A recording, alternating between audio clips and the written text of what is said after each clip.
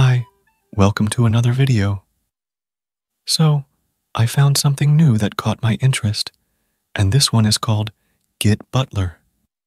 GitButler has been around for a while and is supposed to be a graphical interface for all your Git tasks, like checking for unstaged changes, staging files easily, pushing to branches, and a bunch more stuff like branches, worktrees, and everything.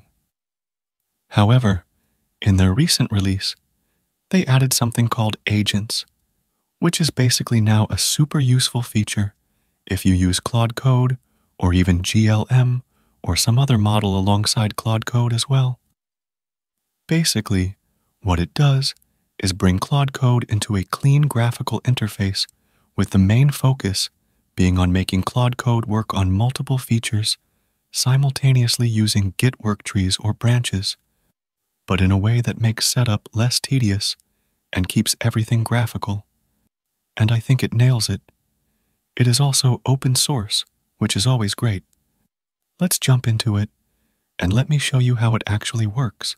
But before we do that, let me tell you about today's sponsor, MicroSaaSFast. Dreaming of launching a MicroSaaS or AI side project, but wasting weeks setting up auth, payments, and SEO? Check out MicroSaaSFast, a Next.js boilerplate with Clerk, Stripe, Resend, PostgreSQL, and AI instructions that cut hallucinations by 90% for vibe coding. Easy backend integration with Python, Node, and Go. It is built and used by a CTO who helped 50+ founders to launch SaaS in the past year. You can save 50+ hours and actually ship faster. Check now. Link is in the description. Now back to the video. So first, you'll have to install it by downloading it and then setting it up. It will then ask you to open a Git initialized project. Just open one up, and this is what it looks like. You can see this looks quite similar to GitHub Desktop as well, but a lot simpler and honestly cooler looking. Here, you can see unstaged changes, check the diff, create commits, and commit all your changes. Everything right there. You can also see the branches option here if you want a graphical view of branches, work trees, and changes committed in each branch or each commit. It's pretty awesome. Then there's the operations history, where you can roll back if something gets messed up. I won't go too deep into these features. So instead, let's head over to the Codigan tab, which is the main new feature here. Here, you will notice multiple panels. Let me explain how they work. Each session here represents a new branch of your project, and you can assign Claude to work on that branch. You can create as many sessions as you like and have it work on different things simultaneously. The second panel is where you'll see Claude Code at work. This is basically a graphical version of Claude Code.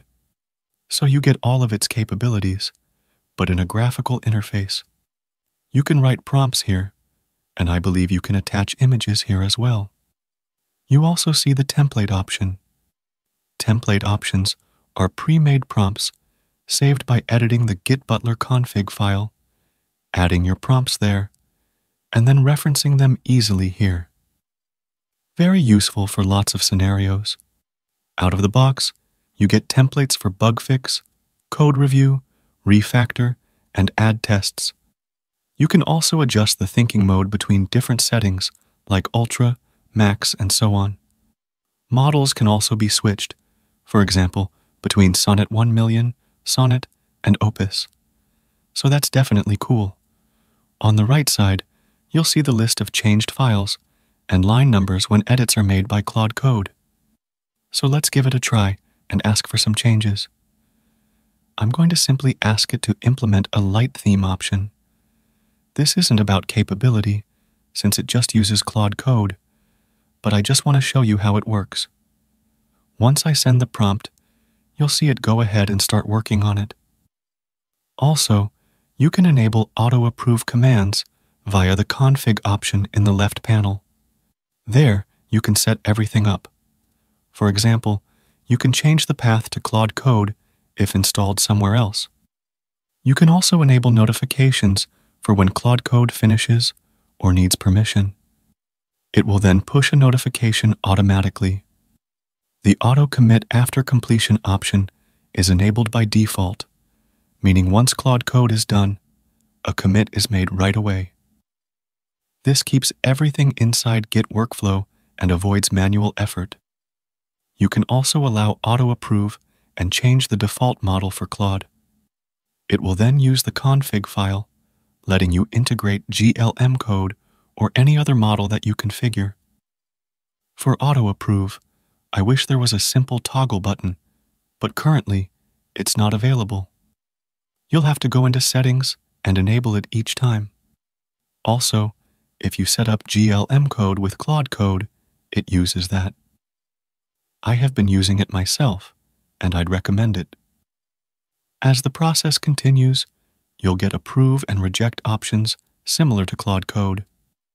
But one limitation is that you don't get the approve all style command here, which is a bit of a bummer. While files are being edited, you'll see a preview of changes on the right side, which files were changed, number of lines, diffs, and all details. That is genuinely awesome in my opinion. At the top, you also get options to clear context or directly open this branch in Workspace in VS Code.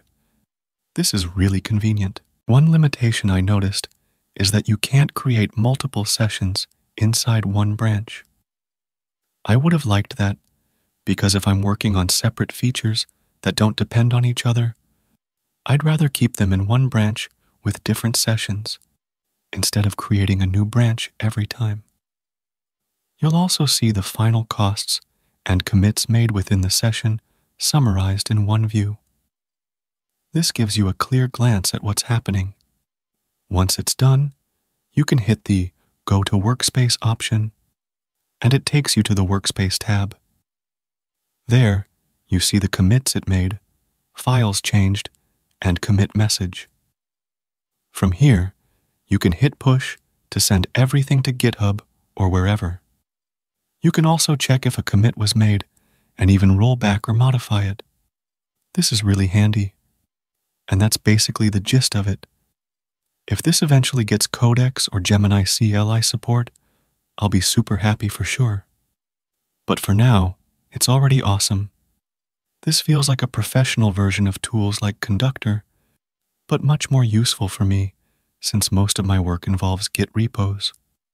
So this is truly handy. Overall, it's pretty cool. Anyway, share your thoughts below and subscribe to the channel. You can also donate via Super Thanks option or join the channel as well and get some perks. I'll see you in the next video. Bye.